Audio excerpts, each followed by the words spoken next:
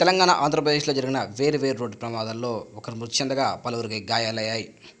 సూర్యాపేట జిల్లా అవిటిపాముల వద్ద జరిగిన రోడ్డు ప్రమాదంలో DCM van ట్రాక్టర్ని ఢీకొనడంతో DCM driver Sailu అక్కడికక్కడే మృతి చెందారు.